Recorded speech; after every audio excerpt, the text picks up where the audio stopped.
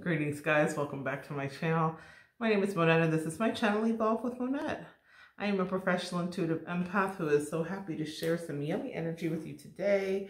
And we're going to get right into the topic of the video, which is about covert narcissism and addiction and when those moments collide.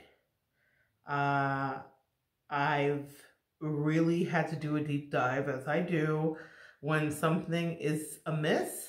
I really spent some time trying to figure out what's going on, and I had no choice because I was watching a loved one, a family member that I had to distance myself from, suffer through addiction.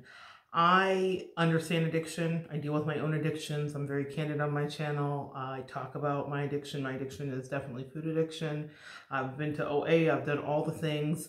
And still I am dealing with my addiction. So I am not poo-pooing anybody else's addiction. I am not saying I'm better or more holy or that I'm more evolved even, because clearly I'm not.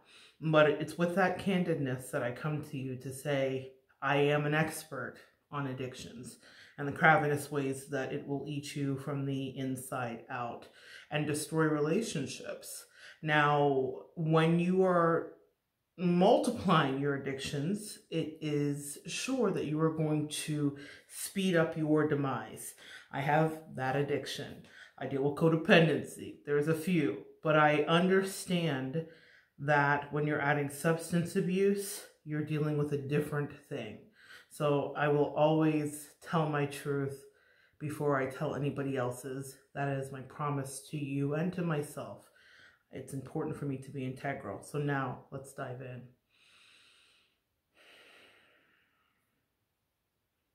I watched a person that I used to love very much really devolve into addiction. And there were moments when she would cry out for help and she would say to me the truth, like, it's maybe worse than you know, or it's maybe worse than you think. We lived at a great distance from each other, so I wasn't there to see or know every aspect of her life. But my angels knew, and my intuition knew. But like with all addictions, when you really start to get deep into it, what will happen is the world will know. Okay, you can't hide your addiction. And I speak lovingly of this person because it is a person that I have in fact loved. And the thing about it is, I don't know that they loved me, but that's not really what the video is about. And when you're in addiction, you love yourself. Addiction makes us selfish. It's the truth. I will say that I found out over the last few years that I was dealing with someone who was a covert narcissist. She needed a lot of attention. I always knew that she needed a lot of attention, and I thought with my yummy magical empath energy that I could just pour into her infinitesimally and she would be fulfilled. That was not the case. That was not the case. It wasn't all my attention she needed. She needed the world's attention. And she was like a child, and she didn't mind getting it in any way she could. I have another video here where I discuss watching her 20 years ago flit around a bar and make out with everybody's partners, and I and another person I knew then had to put out these fires, and it kind of has come full circle, because in the last few years I was shadowboxing in the dark and putting out fires of hers that I didn't know she was setting, that she was gaslighting me and denying she was setting, and I didn't really have a lot of clarity. And that brings me to the point. When covert narcissism and addiction collide, the mask will slip. In many ways, her addictions gave me clarity, crystal clarity that I could not debate, that I was dealing with somebody who was dealing with a lot more than I think they realized. There are a lot of things that can be said about the place she found herself in, and I'll tell you, as an empath and an intuitive who has premonitions and will always move a mountain to protect my loved ones, I warned her. I said, be careful of the company first that you're keeping. Be careful of the things that go bump in the night. Be careful of the things that are taking you out and away from the light. I taught her about the light. I taught her about her angels. I felt that she deserved love, even though I knew that there were things that were off balance in our relationship. And that speaks more to my own codependent addiction than it does to hers at that moment. But I warned her. I feel like what happened for her was a perfect storm. She got involved with people, and I warned her about those people, and I told her specifically, it wasn't hate about the person. In fact, she ingratiated me with the person and asked me to give that person a reading, which I did. So I really got to see into that person's energy. She thought she was doing a reconnaissance mission on me. Nay, nay. In any case, I warned her and I said, you need to be really careful because what's happening here, this person is going to cost you a lot. She's going to be very expensive to your life. And she disregarded me and then lied to me and then did a bunch of other things and then ended up in that situation. That person was a very much, now we're going to go a few places here. On the 3D, she's dealing with real addictions. On the 5D, she's dealing with addictions too, but family pathology tied into addictions. In the 5D, she's dealing with karmic partnerships. So there's a lot to talk about here. I want to try to veer back to addiction, but there was something about this person that put her right into the line of fire and put her into danger where she felt free. And I was no longer allowed to really kind of speak into her life. And my angels advised me to remove myself. Not just in the most recent past, but as it was happening, they said, you can't take on her karma. You tried to warn her. We gave you the carte blanche to warn her. She didn't heed it. So now she's going to have to walk through this lesson in its fullness. And that means that sometimes the addiction will be wonderful and feel good. Now her addiction too, same, we mirror each other. We were soulmates. So her addiction was absolutely codependent as well. But then she added in some drugs and she added in some alcohol. And when that happened, then the mask slipped. That mask that she brilliantly wore for many years came down and she couldn't keep it up anymore. And it happened with her offering me a glass of competition. She offered me competition like you would offer somebody wine when they come to your house. The person that I had told her, hey, be careful. It wasn't hate to the person, it was hate to the energy. I understood the energy. I understood the energy more than the person did. I understood it more than she did. I was seeing in the 5D, you are in danger. You know, Whoopi Goldberg in Ghost says, you're in danger, girl. She was in danger. She is in danger. She endangered herself. She endangered her son. She endangered her energy, her vital life source. The devil is cunning, and addiction is even more so. And the devil traffics in addiction because that's how he can get us out of our state. We can't blame a devil or a God for things we do. We have responsibility and we have self-efficacy and we have people that speak into our lives that usually warn us before we jump off of a cliff. And I was one of those people. She may have had more, but I know for sure I was one. And she did what most people in addiction do when they want to be in the delicious magic of the addiction in all of its ways. She pushed me away and was cruel and mean and devaluing. So I got to see her real covert narcissistic side. And I know that it's like, what came first, the chicken or the egg? Was she always a covert narcissist and had hid it so well? Well, narcissists are, notorious for having mask, and then the mask slips. It's part of the vernacular in the NARC empath community, right? But what I realized is that the addiction colliding with her narcissism was what made me see clearly, because when you love somebody, you don't see clearly. And it's what made me see clearly, oh, we're dealing with a demon of a different color here. We're dealing with a demon with different stripes. We're dealing with something that is going to take her completely out of herself. Completely out of herself. When she offered me the competition, she did it after I'd arrived to her house.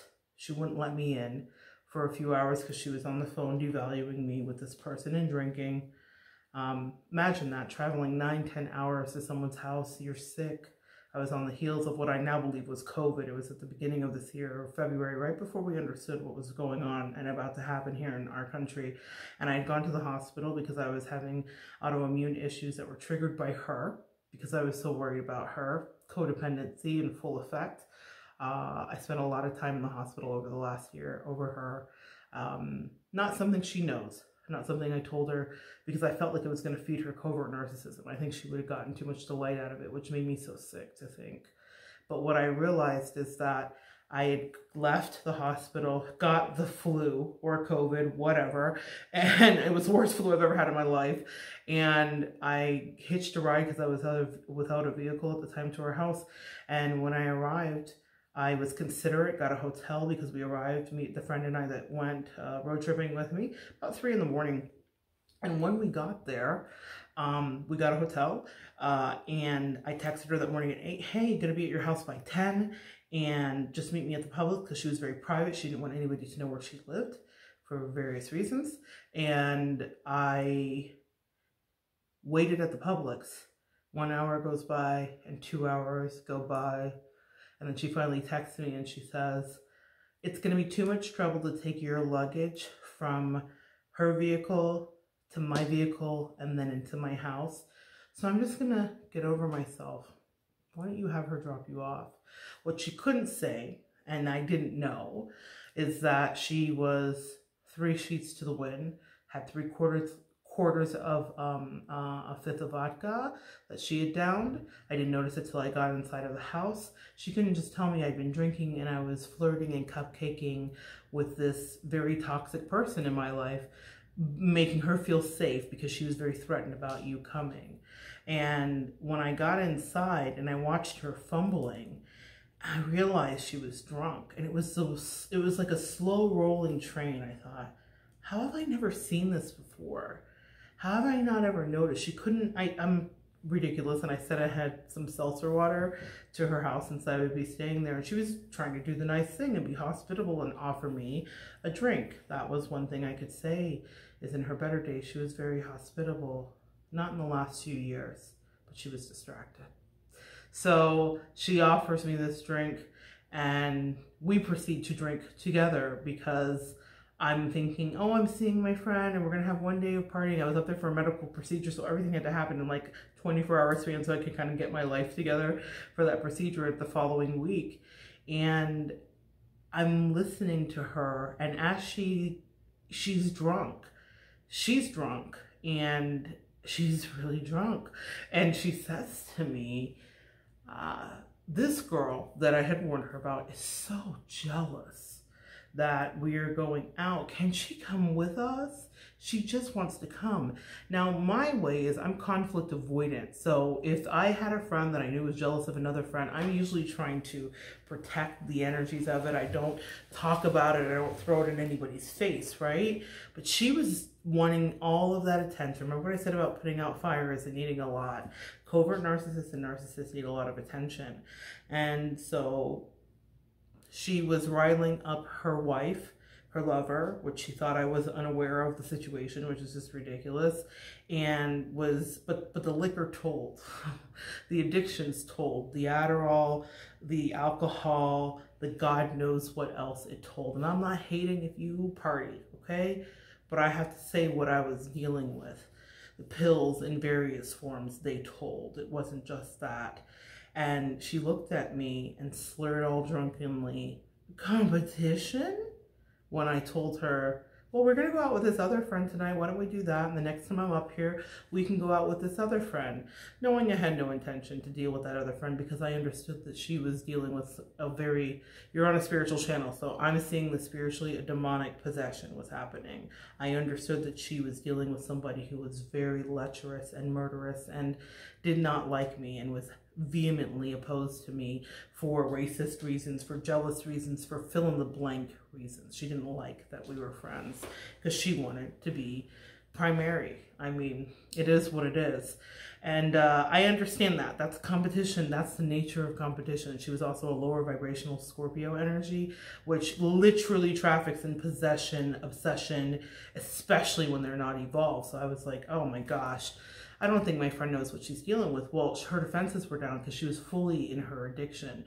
And that's when the mask slipped. Competition? A question. Have you lost your mind? I thought. I have loved you for 20 years. I've helped you raise your child. I have helped you financially when I could. And as life got better for me, I did. I have been thoughtful. I have been considerate. I have been empathetic. I have been a therapist. I have been a friend. I have kept our boundaries when you would hurl yourself at me like a missile because the liquor was too good and the fetish was so strong that you had for me. I maintained our balance in all ways. And here you are offering me competition to who? For what? As the meme says, beware. What competition? But that was a moment that freed me because I realized that all of the things that I had been going through in my mind about trying to understand why I felt like she was being so mean and so devaluing, that's the word. And I struggled with it. I got into therapy. I didn't tell her about it before I got into therapy so that I could really work through it. And I realized about a year before that moment happened who I was dealing with, and I still loved her and I held on. That's me. That's my addiction. That was my codependency. That was my bad. But I still held on because I thought, no, I have to just make sure and see for myself. Well, I saw for myself. She was fully in addiction, but she was fully in covert narcissism. She needed fuel. I was her supply. I was a delicious supply, her favorite supply, a juicy supply. She will not have supply like that. And I don't say that as like a badge of honor. I feel like a fool for having been that supply. Don't be a fool, guys.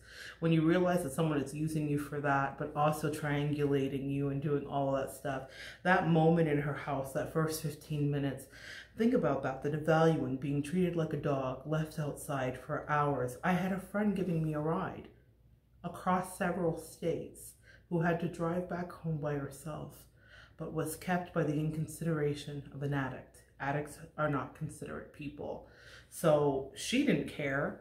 She was living her best life and flirting and cupcaking with her lover. I said, wow, this is a powerful lesson for me. And she didn't want me to be upset with her, but she left me outside like a dog. I probably will never forget that. Maybe I've said it too many times, but that's when the mask slipped. That behavior was only able to happen because she felt empowered while she was drinking, and she was in love and she was happy. And so my feelings, my time, my energy didn't matter. To add insult to injury, she had wanted me to come up there. She booked it for Valentine's Day weekend because what's one more head game while we're at it, okay? So she booked it for that weekend so I'd be away from my husband. It was completely destabilizing. She knew exactly what she was doing in her sober moments, and she thought, ah, what delicious sources I will get. I have this girl over here who's in love with me and messing up her marriage, not me, somebody else. I have this girl who loves me and has been my best friend for 20 years. And she's also protective over me in a way that makes me feel very loved and special and taken care of in a way that I never felt with my adopted parents or with my other situations. And I have the perfect storm, and I can treat her terribly, which she proceeded to do for the rest of the week. Lots of covert narcissist behavior, silent treatment, yelling, projecting. You know, when someone's cheating or being bad or behaving badly or in addiction, they will project. And I will never forget this moment. Both hands slapped down on the kitchen counter, her leaning forward at me and bellowing, "You make me feel like shit." Excuse me? She'd never spoken to me that way. She'd been mean, she'd been abrupt, she'd been curt, she'd done the silent treatment, but she'd never spoken to me that way. And I was like, ooh, this mask is off now, isn't it, baby? It's all the way off. In the 3D, I heard her say that, "You make me feel like shit." In the 5D, I heard the warbling depths and groaning of demons. I heard like, woo! That's what I heard. I heard a noise that was otherworldly, and I thought, well, the song that I heard when she did it, I sat back in my chair. It's a God of angels above all majesty. You are holy. I need you to protect me right now. I called on Archangel Michael, the cord cutter, the sword swinger. I called in Metatron, the powerful dispeller of energy, and I said, and I heard the song by Rory, you better run, run from the devil. I know that my angels were speaking to me, but I knew that the song was also for she, because she was under demonic possession so strong. I knew that our friendship did not have long. I knew that in her house I could not stay because she had gone in an evil way, off into a path that led her beyond astray. You better run from the devil. The devil's in the details, the devil's in the pills, the devil's in the alcohol, the devil's in that hot sex she had that week she thought I didn't know about, in that hot van, in her office, outside of the office, violating all of the codes of conduct, because when you're in addiction, codes of conduct don't matter. You better run from the devil. A year before, when I got into therapy, she had declared to me that she was the bad guy. Billie Eilish's song, super popular that year. And we were all the bad guys, weren't we? But she really embraced it. I would never forget it. It was my birthday. It was my freedom date. It was my emancipation. And she said to me, I'm the bad guy. She loved other people's marriages and being in them. She embraced her Jezebel spirit. But with the addiction, when she watered it with pills and alcohol, it flourished and grew into a monster that consumed her life. Consumed her life. Consumed other people's lives. Consumed other people's lovers. Consumed other people's drugs. Consumed her integrity, her dignity, allowed her to use her body like she would launch at me as a missile with other people, but this time it was used to pay her bills. When you're in addiction, none of these things seem like they're strange or too far-fetched. It feels very normal. It feels very normal. It feels like it's just an even exchange. That same day, where the mask slipped, there were a lot of things that I got to see, and one of them was a moment I call fancy. Here's your last chance, fancy, don't let me down. If you know the song, you know the context. It's YouTube, so I won't get too deep. Google its meaning, Google what it means. She was dealing with family pathology that was playing itself out. She was being a covert narcissist to another lovely friend who may hate me or not, because flying monkeys exist. But I thought she was a good person, and I thought she was a sweetheart. She was very intelligent, and she was blowing her off, and I was like, don't blow her off. We've been planning this for months. We're going to go out. We'll figure it out. Let's at least let her come here. I, compassionate, considerate empath, wanted to make sure that we didn't treat this person badly. And she said, it's okay, we'll just cancel. That's your people pleasing. You know, covert narcs know exactly where to hit. And then she hustled me. She hustled me like I was a John. Looked at me right in my eyes and was like, baby, I just need you to pay for lunch tomorrow because da-da-da-da. Best friends in town, I was going to pay anyway. I was looking at her and I was sad because the mask was gone. I thought, you don't have to do this. Don't do this. Don't hustle me like I'm a John. I'm not a John, I'm your friend. I would do anything for you within reason. Anything but invalidate my own boundaries and jeopardize my integrity. I would do anything for love, but I won't do that. But when the alcohol was in and the pills were in and the demons had taken hold, the lines blurred. And she forgot who I actually was in the spirit world and who I actually was in her life, and confused me for someone she was hustling. And maybe she wasn't confused at all because she was hustling me. She was hustling everybody. She was lying to everybody because that's what addictions do. People can have their opinions of our ending, and it's a warped opinion because she gave her perspective without telling any truths, because she told the truth to nobody, not her son, not her parents, not her lover, not her lovers. Y'all, let me just be real. Not her lovers, not her friends. No one knows who she is. Talented Mrs. Ripley. Covert narcissist, con artist, sociopath. That's what's on our resume as far as I'm concerned. None of us are irredeemable. All have sinned and come short of the glory of God, but in this situation, she's going to have to claw her way from hell. She's got herself in a predicament, and it breaks my heart. But do we have pity for narcissists and covert narcs? Because they know what they're doing. She was so incredibly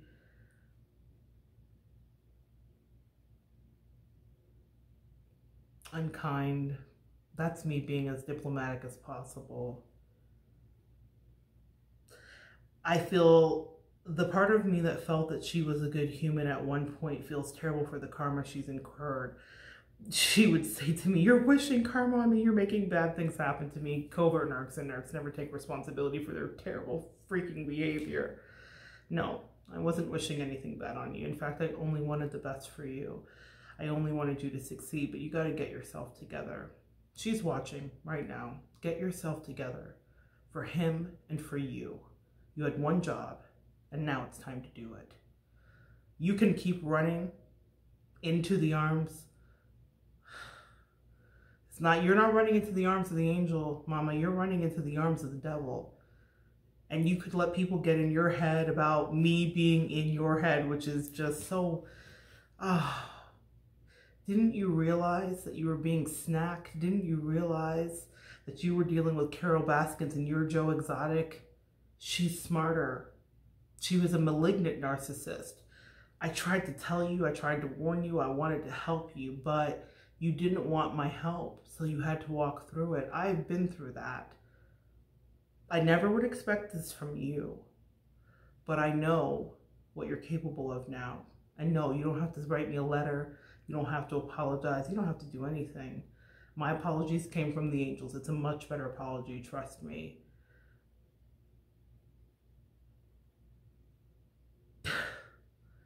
You'll stay in that as long as you need to stay in that.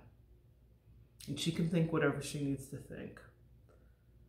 I didn't want you to not have people that loved you. I wanted you to be safe and not get snacked by Carol Baskins. Yo, you got snacked by Carol Baskins. That's what happens when a malignant narc and a covert narc meet their match. Someone's gonna get snacked, and you were the snack, Mama. You were the snack. And the reason you got snacked is because you were in lower vibration, because she wanted you to be in isolation. Do you remember how she devalued me? Remember how you devalued me to her? Delightfully gossiping, titillating energy. She's such a bore. She's so mean, so ridiculous. That's fair. I'll take that. But you got to take your life back. I'm not going to be there to help you with it. You're going to have to do this on your own. Sorry, guys, if you're watching. I needed to let her know. I had to dry that love up. Just like you're going to have to dry out. You're going to have to figure that out. Or you're going to be on intervention. Or on punch drunk love. Or doing things that you never thought you would do. Because that is the devil. You remember your Christianity? The devil will take you further than you want to go, make you pay more than you want to pay, and have you stay longer than you ever thought you would stay. You could stay with Carol Baskins for 10 years, but the ending will always be the same. Carol Baskins fed him to the tiger, snacked him. You're with a hyena. You fancy yourself a wolf, lithe, cunning, good-looking. Yeah? A hyena will eat your guts while you're alive and cackle to hellhounds. cackle with 1,000 demons coursing through its body and your blood dripping from its fangs. It's not too dramatic. You've met your match, except she's better. That's karma.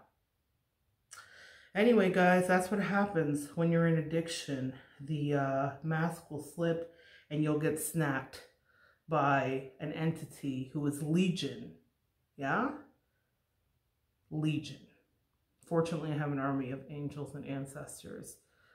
And they told me to get out. They said run from Jodi Arias and Betty Broderick before these two crazy, addicted, obsessed people snack you. Let them snack each other. Let them be each other's karma, and they will be. Don't know how that's going to end for you, but you better pull it together quickly. Pay attention if you have someone in your life who is both a covert or overt malignant narc, and if they are dealing with any addictions, because what will happen is the energy transference of their terrible karma will come onto you. I have another video coming up about that, but the truth of it is I had to detach myself. That's not for me. You don't compete if you don't compare. Join me next time and we'll continue to evolve together.